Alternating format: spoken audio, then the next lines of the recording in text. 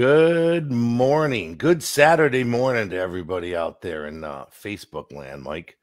Morning. Rob Rainwater here, Profit Team Consulting, and I can't say how much of a pleasure it is for me today to have my good friend Mike Glunk, or better known as the Hammer, today talking to me. And Mike, it's a pleasure to have you.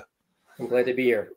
Yeah. So I really wanted to kind of talk with Mike. Mike and I have kept in touch over all these years and kind of talk sales and just families and relationships and all that kind of stuff over the years. But, you know, Mike's always, every time he breaks a sales record, he's calling me or texting me and letting me know, I just broke my record. I just broke my record.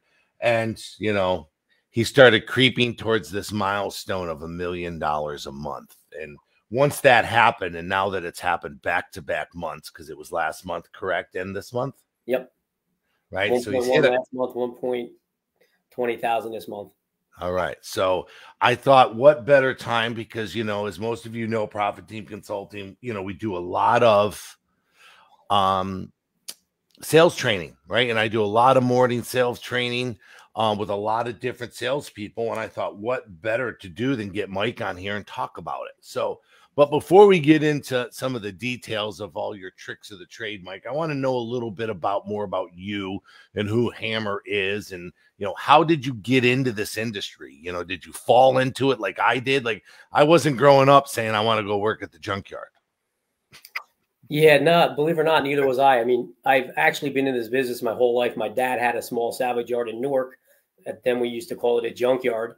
And it was cool when I was a little kid. You know, me and my brother used to rummage through the cars, getting change, you know, tearing up seats, you know, just to find something, you know, valuable in the cars. And as I got older, you know, 13, 14, 15, I realized, hey, you know, my dad's picked me up at school in a tow truck and greasy jeans and dirty fingernails, because that's what the junkyard was back then. You know, you worked it.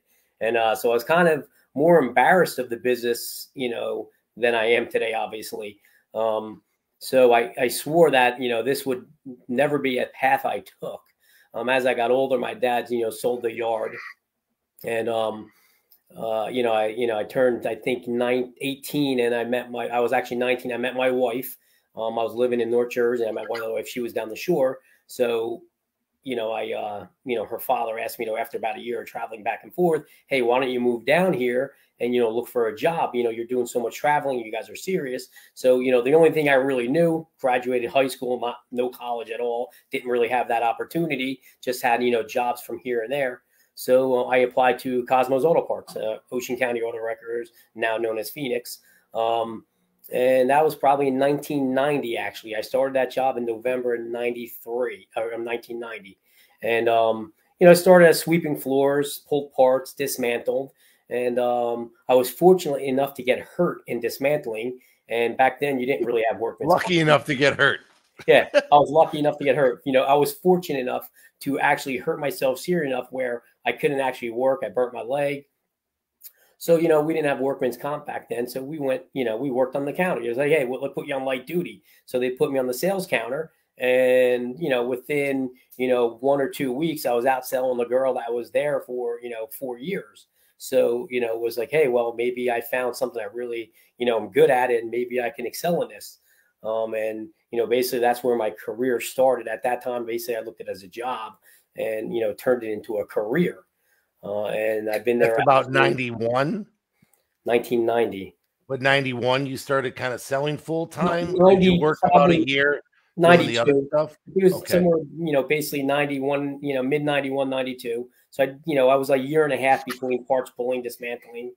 But I did everything in the beginning. You know, I was hungry. I wanted more. You know, I would get up at 6 a.m, drive to Philadelphia, you know, to one of our drop points at that point, come back, work, and, you know, sell parts. Then at 5 o'clock, I'd go and stock parts, you know, and I was pulling 67 hours a week just to get ahead in, you know, life in general. You know, I was, you know, definitely got my working ethics from my dad. And then it just kind of, you know, excelled from there. You know, I didn't know what a great business or what a great career or what I could make in this type of industry. You know, when I started familiarizing myself with my surroundings and the people that are doing this, I can remember the first time I ever met Kevin Bell, who worked for a yard in New Jersey called Michelson's at one of the networking events, probably one of my first networking events. And he showed up all dazzled up in a red Ferrari, and he was selling about $125,000 a month. And in 1993 and 94, that's really good. And I was just saying, I want to be that guy. I want to have what that guy has. And, I really, took that to heart and worked my ass off to try to get there. Tony Zaccaro, was fortunate enough to send me to, sales training classes throughout my, early career with Howard Nussbaum, yourself, and some others. And, if I can give anybody advice, I definitely tell them to take as many sales courses as you can. I still listen. Or maybe get a consultant to give them sales training. Yeah, you can get consulting as well. I still sit in sales courses at any seminar I can because, even though I've been doing this a long time and have done sales training, there's things that you forget in your day experiences. Hey, why did I stop doing it this way? Let me go back to that. That's some kind of advice I definitely give to anybody, in this industry, if they're looking to, excel in sales and make this a career and other than just a job. So when did you really get the bug? When did the passion come in? You all of a sudden you're like, okay, I got this, right? Was it maybe when you met Kevin? Where was it? Yeah, I think Kevin really gave me the itch to be that type of guy. I did some sales training with Howard Nussbaum in the early 90s, and, I couldn't get over $60,000 a month in sales. And Howard said to me, I'll never forget this. He says to me, looks me dead in the face. He goes, well, some people aren't just salespeople. Some people just only do, $60,000 a month, and you might have to accept that. Well, I didn't want to accept that. So that was a challenge in itself, to get to that, so that probably lit my fire. Like, hey, you know what? I'm not going to listen to this. I'm going to definitely excel in what I'm doing. And, any sales training course I took, I took what they gave me and I worked it. My early days, before the, so-called internet, because this is how long I've been around, we didn't have like these reports where they show all our quotes and stuff like that. So, every delivery that my bookkeeper ever made, that our delivery drivers ever made, at the end of the day, I would have my bookkeeper give me back the invoice or a copy of the invoice. And the next morning or 2 days later, I would flip through those and I'd say, hey, well, I had a really good connection with this guy. Hey, this guy turned out to be a really good guy. I would chase the ones that I had a really good, connection with or rapport with. And by doing that on a daily basis for years, because, it would really help build your clientele. If you don't follow with your customers, you're never going to actually land those long-term customers.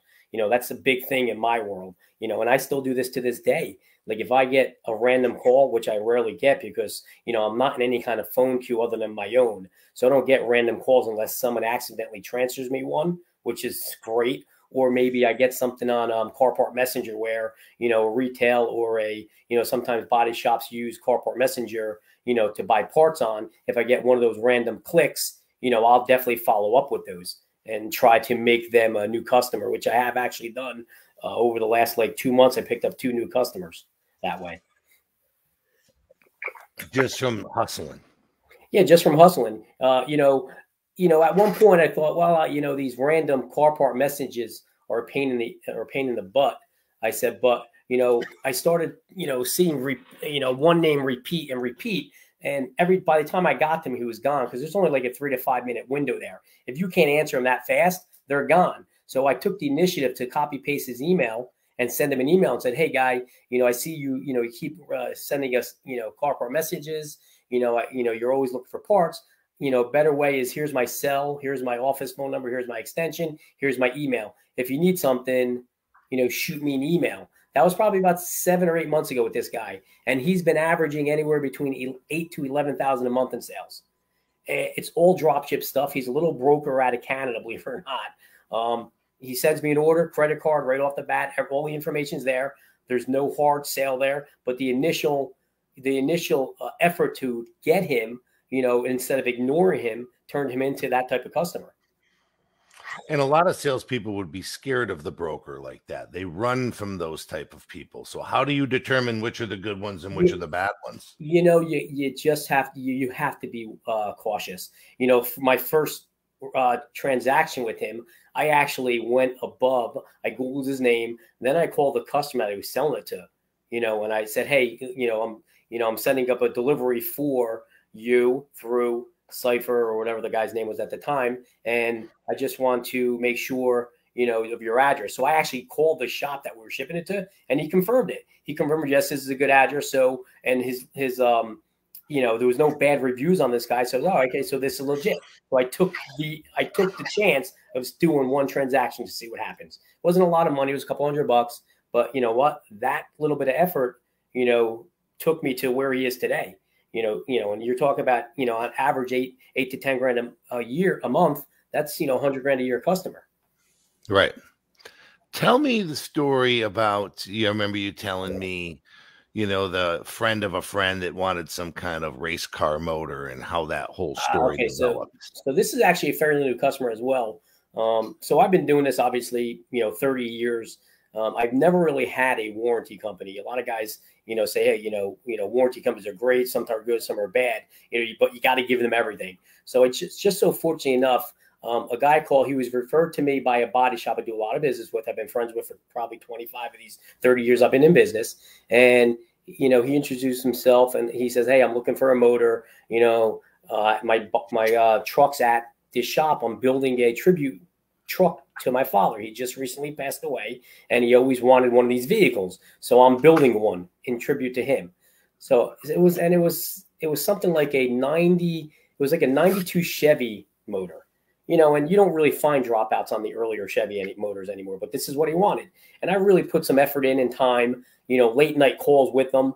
I put, probably 10 or 15 calls in with this guy just to walk him through the process. I actually never sold him an engine. Was never able to come to, terms with him on an engine. I couldn't find exactly what he wanted.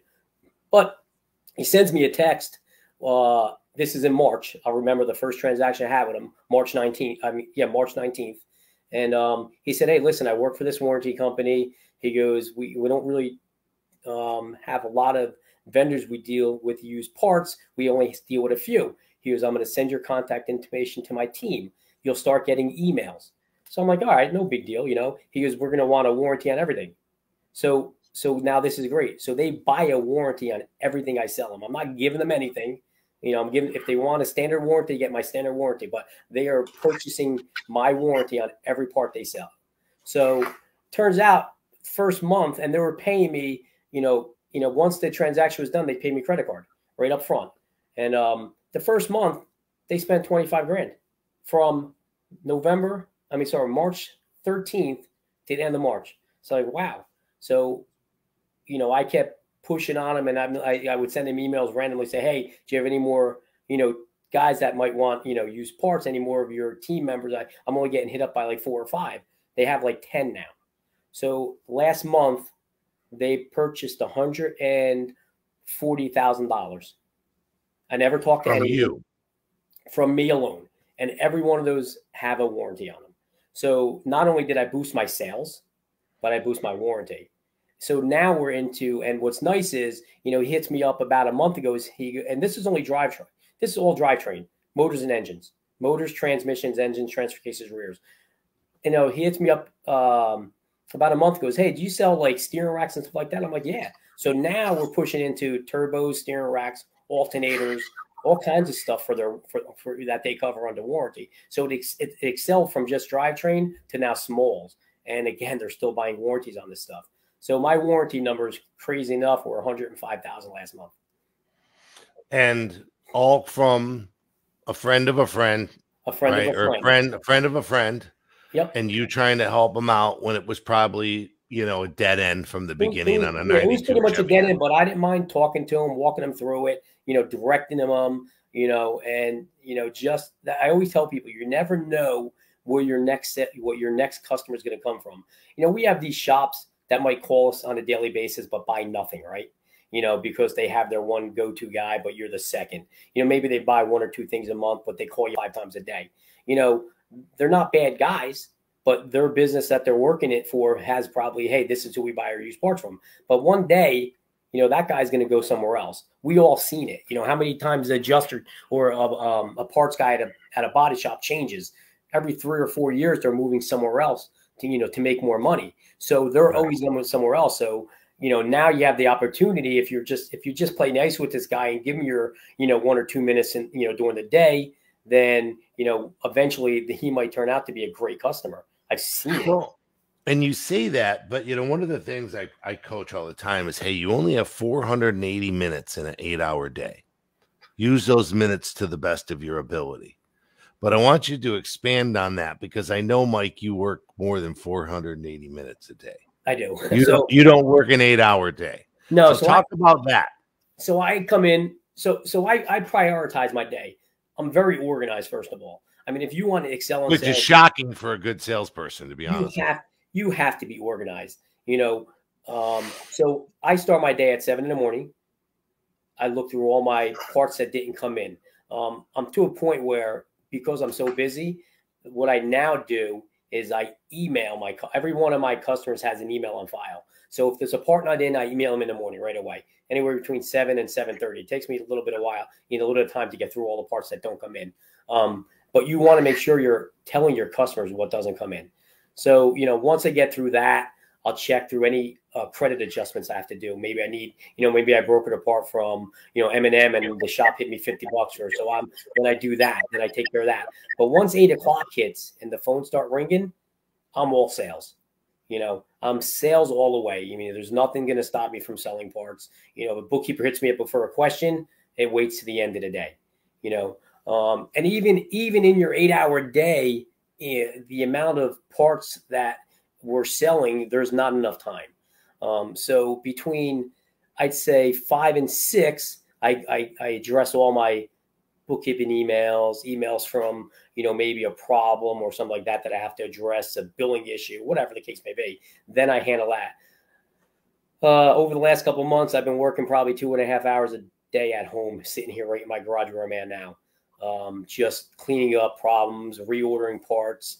I actually have an exporter I do business with that I try to fill a trailer. You know, a lot of guys stay away from exporters as well. But I look at it this way. If I can make, you know, $125 on every motor I sell, you know, and fill a trailer and charge the guy to fill a trailer, and he brings the own pallets, what am I losing? So I broker probably 100+ motors a month for this exporter. So I might do that at nighttime when I'm sitting at home. You know, I'll start sending out messages on Pin Chat and CarPart, you know, at like 9 o'clock at night, you know, so the next morning they hit me back up and say, oh yeah, I have your motor. So now I'm not really doing that during the day. And all I have to do now is create a PO. And you're answering emails again for your warranty company as well at night. Oh yeah. If you know, some of them hit me up at like 9 o'clock at night. And if I'm not at home, if I'm out, I have the CarPart app on my phone. So I can look up an engine on my phone and I can send them a message. I can reply and just say, hey, your motor's this much money. You know, I'll send you a proper quote tomorrow morning. And then I CC myself back in the email. So tomorrow morning, I don't forget to, you know, email this guy a quote, because God, he knows, you know, we're not going to remember everything. You know, you have to have your little niches to remind yourself to do things. So another thing I'd like to bring up is how do I handle all the phone calls and get my numbers to where they are? You can't just rely on phone calls anymore. So I have customers, my hold time's 3 to 4 minutes, sometimes longer. Okay. A lot of guys don't want to hold that long. A lot of guys don't even want to hold 2 minutes. So I give them the option. Hey, you could text me. You could call my cell if it's an emergency. Let's set you up with Skype. You want to email me. So there's 7 different ways someone can order a part from me, you know, and that gives me the opportunity to work the phone, work my Skype, work my email without being bogged down to, you know, all these phone calls, just picking up and slamming. You know, you want to be able to, you know, if someone asks me, you know, if I have to ask a customer a question, if he's asking me for a door and I'm like, hey, do you need the window regulator with that door? And they say yes. I'm like, oh, you need to go check to see if it has auto up and down windows. A lot of guys get caught up and just like, oh no, we don't have this one. But if they ask the right question about, hey, do you need the window regulator? You know, then, and if they don't, then you could use auto up and down, non-auto up and down. You can use a manual door. In manual doors I sold to a customer because all they need is a door shell. Our salespeople have to start thinking outside the box on that. So if I ask a question and they need to answer it, they don't have the answer, they say, give me a minute. I would kindly say, all right, while you're checking, I'm going to put you on hold. The customer base I have now, they're used to that. So I don't really have to say that. I just put them on hold. But I want to touch on that. You've trained your customers to learn to operate to what your best needs are. Oh, yes, definitely. Yes, definitely. I have customers that if I pick up the phone and I say, hey, what can I do for you? Because I already know who it is. They're not prepared. They're like, wait, what do you mean? You're going to help me right now? I'm like, yeah, I got a second. Yeah, what do you need? He goes, well, I'm not ready yet. Hold on a second. I said, dude, then you have to hold on a minute. And I put him on hold. Get prepared. I'll be back. So yeah, you can actually train your customers to work to your degree, basically. Knowing what order to ask for the parts, like year first, part first, what model, whatever order you want. They give me VIN numbers, or having a VIN number, or have a VIN number. Yeah, because with drivetrain, you always need a VIN to verify. Because half the time, more than half the time, the people that are ordering a product have no clue what engine's in their car or what gear ratio. And when you ask them a question and they hesitate or go you stop there and ask them for the VIN, because any hesitation means they don't know and they're guessing. So right there, you stop and ask them for the VIN. Because more than likely it's going to. Did you hear? I think, right? I think, yeah. Any of those kind of words, any kind of hesitation, I stop what I'm doing. I'm like, shoot me the VIN number. And I hope they say they don't have the VIN, because then I could put them on hold and grab another call.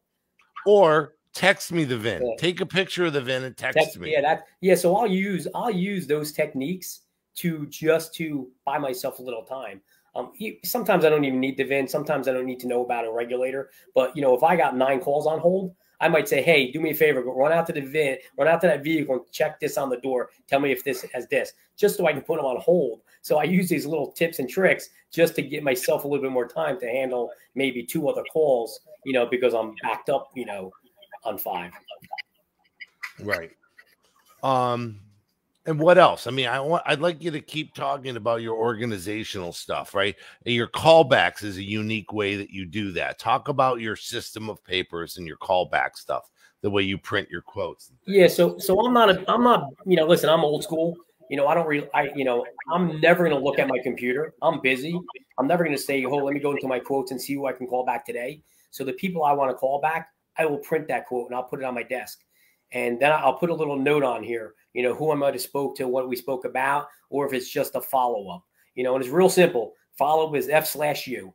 That doesn't mean FU. It means follow-up. Okay. And I'll just put that on my desk. And believe it or not, I might call that guy at 6 o'clock at night or 5:30 at night after the day's end, to say, hey, you know what? We talked earlier today. I'm just catching up on paperwork. What happened with this estimate? Did you land the job? And he might say, I get a lot of times, oh, you know what? I'm glad you called me tonight. I was going to call you in the morning, but yeah, let's push the order through and, take care of it for me. So I try to say to a lot of the people that I coach, I ask them, what percentage of the parts do you think you lost the sale on for less than $100? And I think it's a big number for a lot of them, but not asking, hey, have you found one? Hey, where do you need? Or not following up exactly what you're saying. Well, I found one $50 cheaper. Yeah. So there's a technique I use on every call pretty much. The first thing I say when they give me the year, make, and model, I'm like, the first thing I say is, before I say, hey, what color do you need? If it's a body part, after they give me the color and I'm looking already, I'm telling them, let me check. First thing I say is, when do you need it? That's the easiest way to determine if the guy has a job or not. When do you need it? So if they say, oh, I'm writing the estimate, I'm not sure if I have the job yet, that's a normal response. Or if they have the job, they're like, oh, I got the car coming in Monday. And it might be Tuesday or Wednesday or, whatever day it may be. So already that they have the job and they don't need it to next week. There's really no other conversation other than the price. Next thing I say, what's the RO? And they're like, whoa, what about the price? Now, sometimes that happens, and sometimes they just say, go ahead and send it. because you know what? There's a good chance I'm on the estimate, or they just trust me. You know, you build a trust with your customers. They just trust you to do the right thing. So, and if they hold up on the price, my next response is, well, if you have an estimate in front of you, who'd they put on the estimate, and what did they write, and how much damage did they write for? Yeah, exactly. So, and you know, the next, if it's a part that's available, you know, they'll say, oh, they put, you know, LKQ, or they put this guy on the estimate. So the first thing I do is, you know, especially if it's a low price, I'm always hoping it's more than what I have it in there for. But which happens. People don't think it happens, but it happens all the time. You know, we have a lot of inventory. So we have a lot of $225 rear doors. You know how many times I get $350 for those doors, or $400 for those doors? Because, you know, that's what's on the estimate. You know, the insurance company, like maybe Liberty Mutual, might have to be senior or newer on the estimate. You know, so they're only sourcing that 14 up door, but we have a 13 door that's in there for $225 that they didn't even look at because their criteria set a little higher. So there's a lot of times, you know, you'll get more money for the part than what you're selling.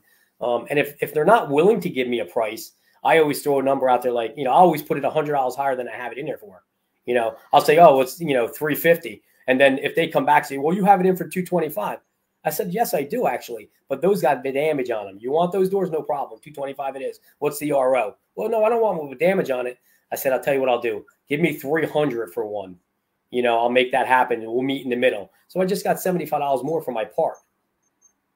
So these are the kind of. Go ahead. I'm sorry. So these are the kind of things that, you know, I use I use this almost every phone call I do. You know, it's a routine with me. I don't, you know, it's basically a script that I just remembered and I just use. Well, I call it this and that, Mike. You're prepared to say this when your customer says that, or you're prepared to say that if your customer says this. Right. And it's based on wholesale customer, retail customer, new customer, insurance company, all retail. The answers all change depending on who the customer is. Right. But what I love is that it's just your muscle and memory of knowing what to say when someone says it. So the same thing of you, when do you need it, which I love the when, but I always, you know, again, which is the same premise, is, are you writing or working off an estimate, sir? Right. I used to do that, Rob, believe it or not, you know, and I do use that still sometimes, but the when do you need it, I think, is direct, you know, because they have to answer the question one way or another, right? You know, I'm just writing an estimate, or I need it Monday, or I need it tomorrow. You know, a lot of guys, when you ask, hey, you're writing the estimate as a job, sometimes they feel like, you know, you're trying to get to, you know, like the guys in Jersey and New York, they know you're trying to get information out of them, right? They're not stupid. They know you're playing a game. You know, it's a game, and they know it. So sometimes I think they're afraid to answer that question. Now, if they give me a low price, first thing I do is ask where they found it. And then I use every tool I possibly have. I go right to Car Park and I look up and I'm like, hey, what stock number did he give you? So then I search for that yard with that stock number. And then if it has damage on it, great. It's the best thing in the world. I copy paste it right off of Car Park. And I'm like, hey, what's your email address? And I send an email and I highlight the damage on it. I'm like, hey, this door has, you know, 1.5 hours damage, or this is a repaint. This is what you want. This is what you're buying. And, you know, listen, I'm okay because I probably have that. So if you want to match that price at that quality, I'll do so. But if you want something better, you know, then this is what we're going to have for you. And most of the time, my maybe A quality part or B quality part might be just competitive with that part, and I could still raise my price. So, I mean, you know, one of my biggest things is trying to get more money for my parts than they're worth. Okay, I love that. That gets me so excited during the daytime that like motivates me. Like, I just got $50 more than for this door than it was in there for. You know, that's like a motivation for me all day long. Yeah. Chuck Smith wrote a comment. I don't know if you see it, Mike. He says, I like the way Rob can't keep smiling when he hears the really good tips from Hammer. And what it is, Chuck, is it's a pleasure for me to talk with him, with someone that thinks like me. We think very much alike. And I literally, and I think you'll feel the same way, Mike, I get goosebumps sometimes. Like, I get, like, you know, like you said, when you get more money for the part, it's a thrill, right? It's 100% a thrill. And I'll tell you what, most people say, how do you stay so happy during the day? How could you, with all the problems, because listen, anybody in this business knows that 25% of your day is a problem. Okay. And how do you stay so happy and avoid that? First thing I do, I turn on my light in the morning, I turn my radio on. I got the radio playing in the background. If anybody who talks to me on the phone knows, I'm singing all day long. When you're asking me for parts, I'm singing and listening to you ask me for that 15 Accord left front door. This is what I do. And you know what? I don't look at any negativity, and I don't look at credits at all. I look at no returns. Credit adjustments I do, but if someone sends a part back, from last week, I don't care. It's back. There's nothing I can do about it. It's history. I don't look at my returns at all. I don't even know, I know my return rate, but I choose not to know it. I only know it because I just recently wanted to see, hey, well, I'm breaking $1 million. Where am I at? What's my return rate? Which is not too bad actually for a guy that does a lot of body shop business. So I try not to bring any negativity in my world. When I have a problem with a part, I don't stress on the problem. I find a solution. Hey, I'm sorry, Mr. Customer. I'm sorry it didn't work out that way. Let me bring you another one tomorrow. You know what? Or let me bring you another one in 2 days. Can you wait? I don't worry about the problem. I'm looking for the solution right away.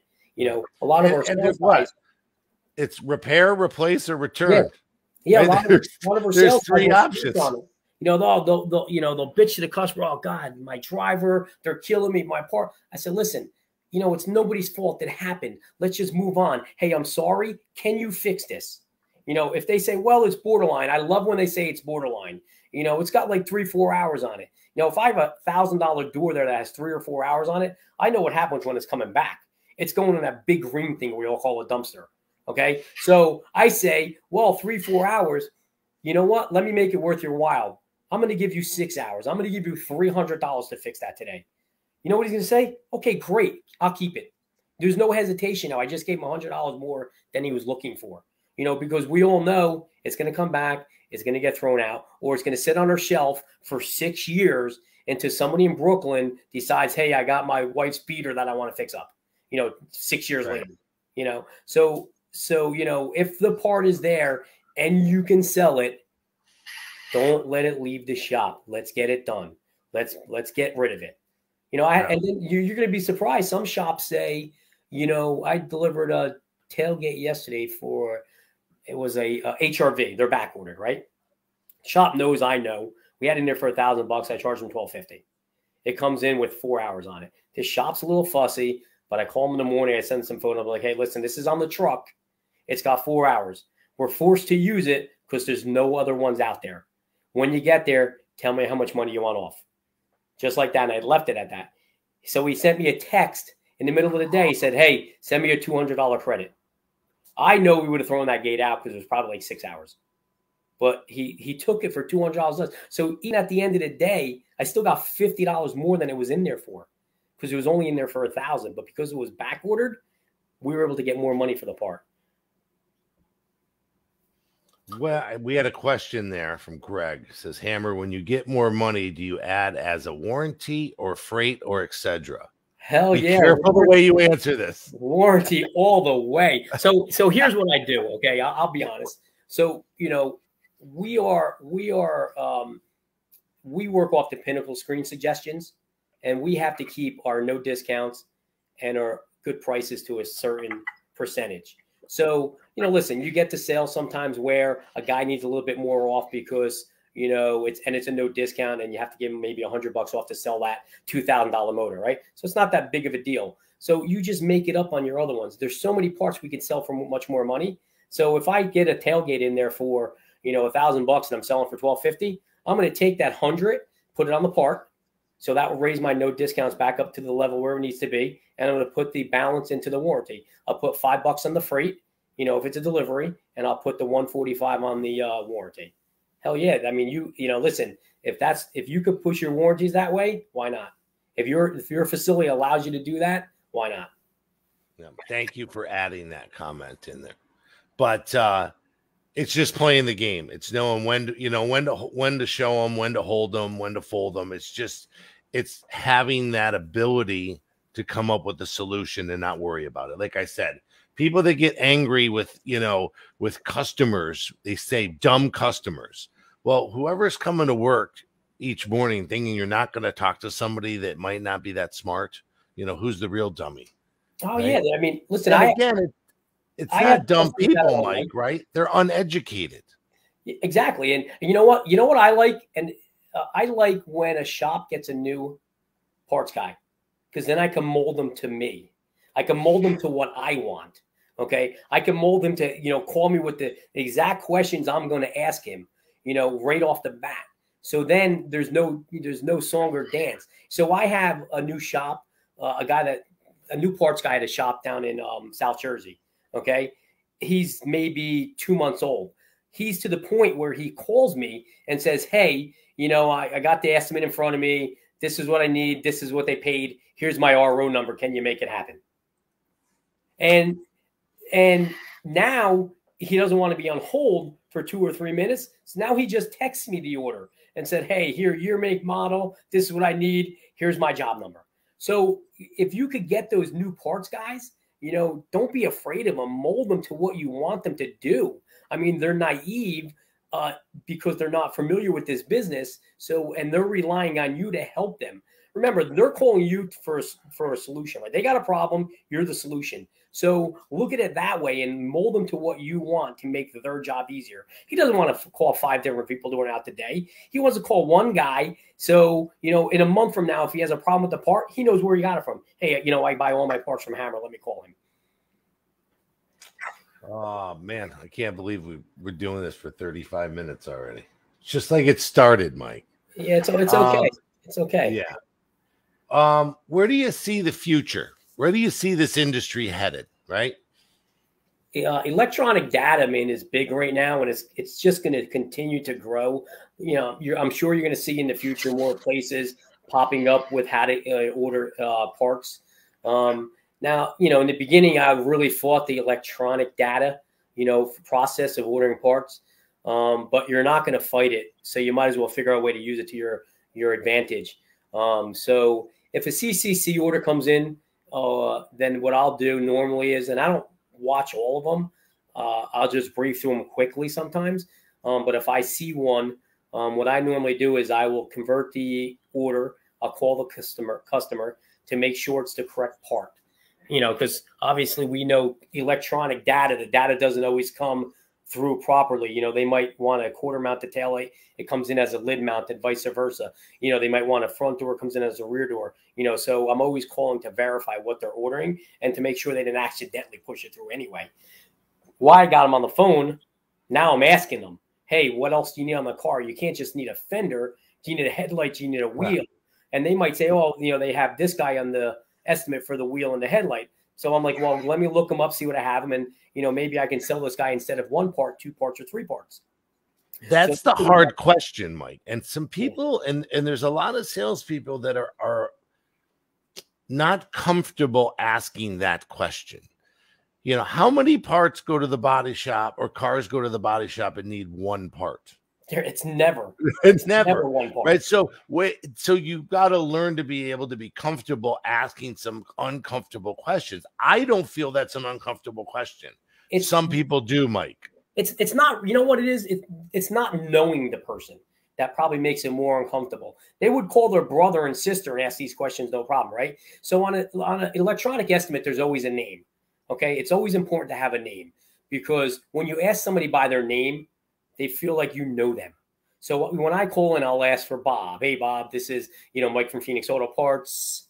I see you just pushed through an electronic order. I just want to make sure this is what you're looking for. And since I have you, what else do you need on this vehicle? You can't just need a fender.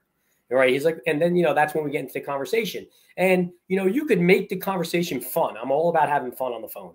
So at the end of the day, at the end of the phone call, if he doesn't order anything else but the 1 part, I'm making sure this guy has my phone number, my name, my email. I want to make sure he has everything. I want to email him something so he knows he has it again in my email. So in an hour, he doesn't forget who I am.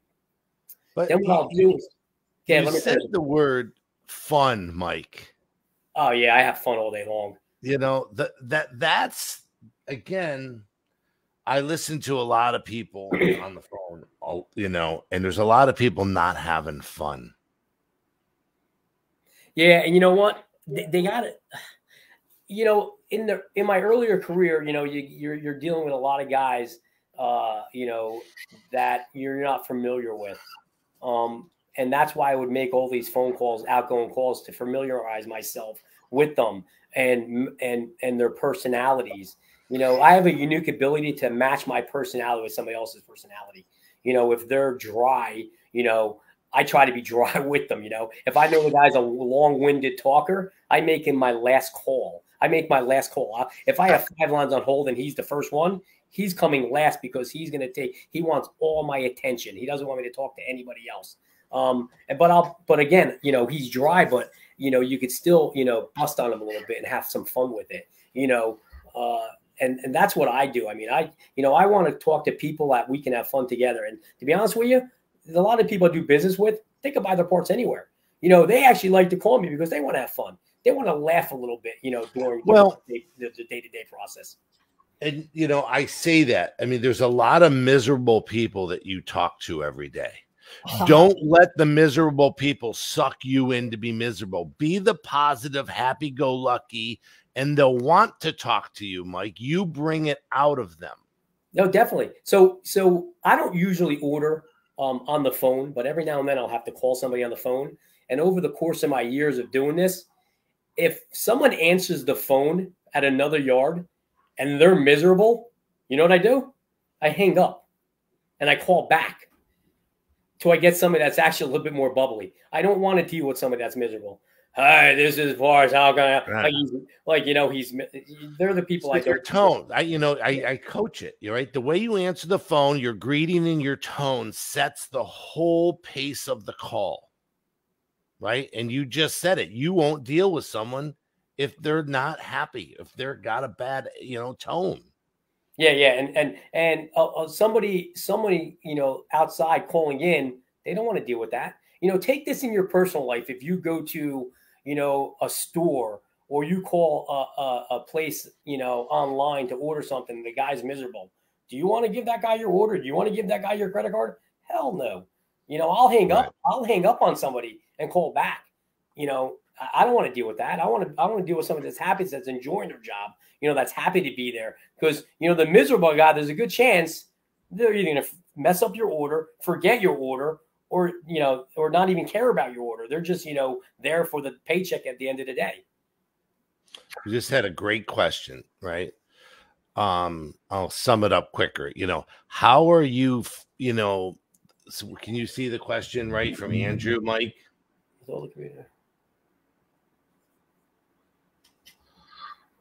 How are you uncovering the customer's need when you're doing it through an email or a text?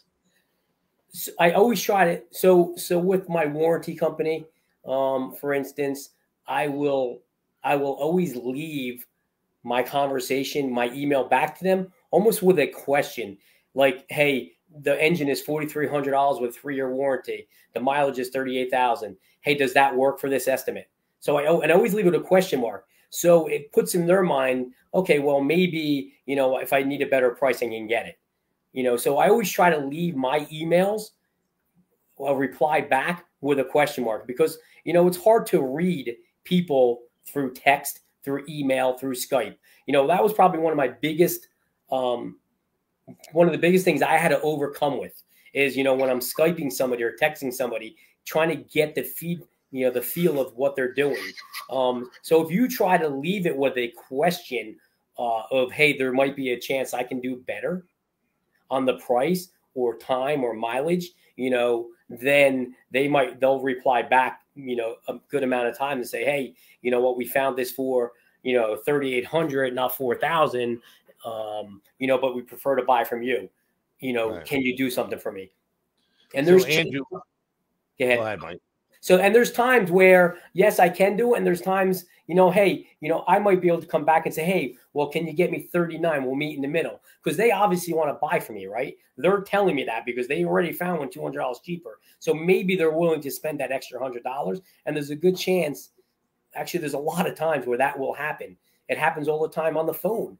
when people say, hey, well, it was found here, for $200, and mine might be $250. I'm like, well, hey, listen, I have it in color. I have it complete with, this, and I can have it to you tomorrow. Can you get me 225? And I might joke around and say, let me feed my kids this week. Get me to 225. Right. Well, it happens to me. I'll buy things on Amazon that I know that I could buy cheaper if I went to the company's website, but I know how the transaction is going to go at Amazon. Right. I trust Amazon, just like your customers trust you. And what I keep smiling about when you're talking, Mike, is that there's so many things that you just do naturally that are true sales processes and not tricks. Like you talked about match and mirror, right? You talked about if someone's dry, I'm dry. If someone's happy, I'm happy. You talked about the match and the mirror of what you're doing, and you're building it. And then when you talked about, it's called, it's ending things with open-ended questions is what you're doing, right? Answering Andrew's there. How do you feel about? Does that sound okay? Do you have any more questions? I think I've answered all your questions. How should we move on? All these open-ended questions allow you to read where someone's at, and you just do it naturally. Yeah, I can, I'm fortunate where I can read people's voices. That's why I really love talking on the phone, because I can read a person's voice. I can tell when, the conversation is great, and then all of a sudden their tone changes just so slightly. Or the conversation changes just so slightly where I like, all right, you know what? I'm losing this deal. Let me figure out how I could change what I'm doing to make it better. And, we're doing this all in 2 minutes. It's not a 10-minute phone call. This is all happening in 2 minutes. Everything in our life as a salesperson in this industry it's a 2-minute window, and it's crazy because we obviously take that into our own lives. We go to the ice cream parlor and the girl's taking 15 minutes to make an ice cream cone. I want to jump behind the counter and strangle her, because you know what? It shouldn't take this long. It shouldn't take this long, because we're so used to making things happen so fast. My wife thinks there's something wrong with me. No, there's not. It's called. My wife calls it chaos. What did I tell you? She calls it earlier today. Chaotic energy. Yes. Yeah. It used to be adult ADD. Now it's chaotic energy. Yeah. Come up with a different some kind of initials to describe who we are. So I want to kind of last question here, and people were jumping the gun on me over here, but there's probably a lot of new salespeople that are watching this or going to watch it, right? There's a lot of sales managers that are going to play this video for their sales team, I hope. So what is your advice to the rookie, to the guy that's been doing this for just getting into this industry? What's your advice?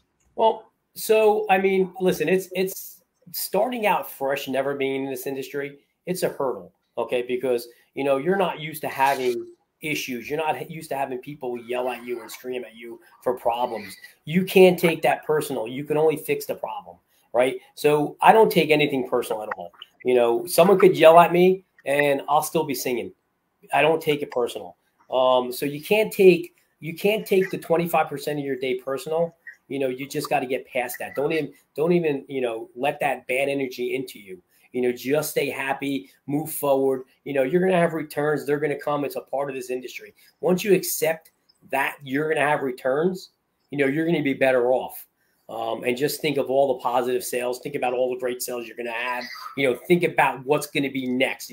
I'm always like, hey, what's this next phone call going to be? Is it going to be a $5,000 motor, or is it going to be a $200 door? Or, you can't take that negative energy throughout the day, because it's going to ruin your day. I mean, you'll never be able to survive in this business if you take that stuff personal. And then I would definitely say, when you take a phone call, there's 3 things I look at when I take a phone call from somebody I don't know who it is.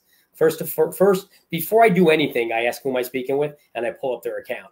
Now, most, YMSs have statistics. So first thing I do is look down at the statistics. Hey, this guy's calling. We have quotes. That's great.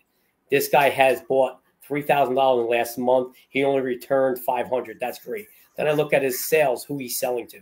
So if I see that this guy's calling in and buying from whoever answers the phone, he's never calling anybody else, because he's going to be mine.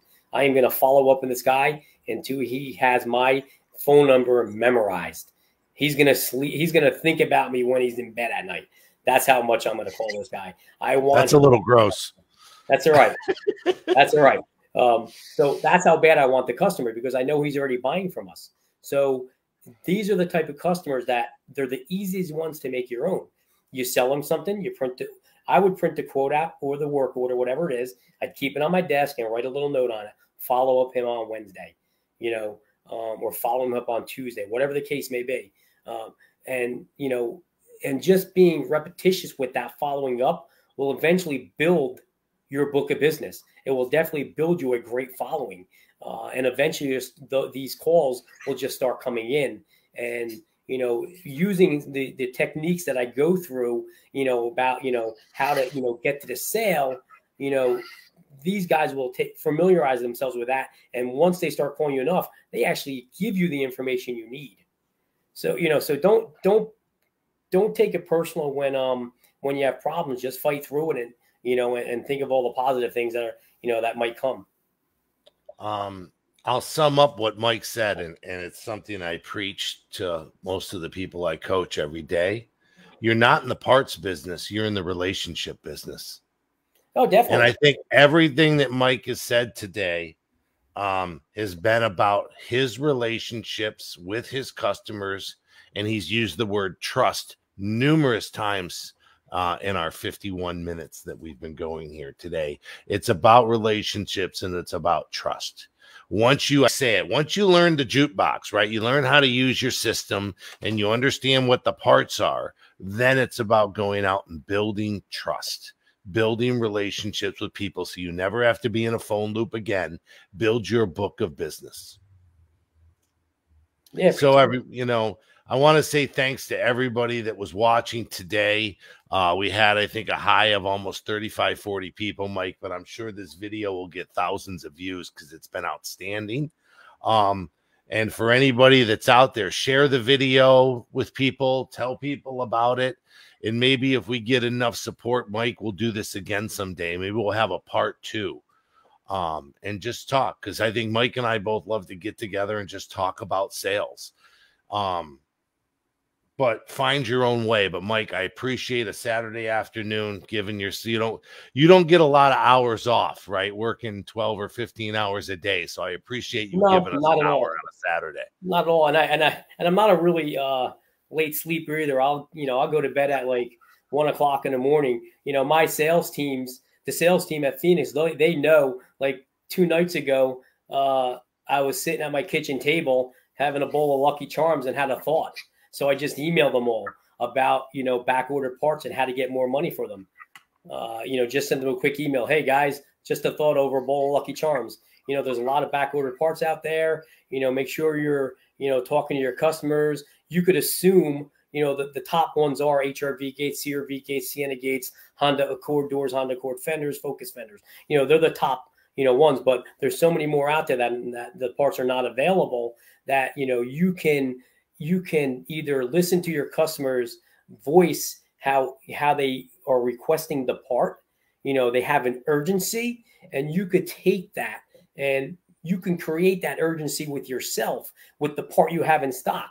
I mean, I had a 2019 CRV gate for $1,980. It was in our computer for.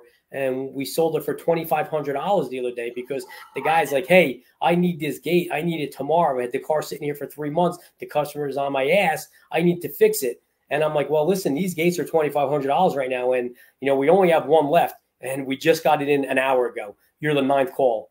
I'll tell you what, if you do it now, I'll put it up for you. But if you're not going to have it. You're not going to be here in 15 minutes. So, I mean, you can create that urgency on these back ordered parts because these shops don't want to lose them. They're going to order them up right away. Yeah. You're giving away information for session 2, Mike. All right. Everybody, I appreciate everybody getting on for a Saturday afternoon, especially Mike, for giving us an hour of your time. It's been a pleasure of mine to be able to do this. And I think we're getting a lot of thank yous from a lot of people for doing this. And I thank Bill Stevens for letting you do it. I thank my partners for letting me do it. This is about sales. You and I are just a couple old sales guys, right? Yeah. And I just enjoy talking about sales. So let's do it again soon. And everybody, thanks. And everyone have a great, safe weekend. Thanks, guys. Take care. Take care.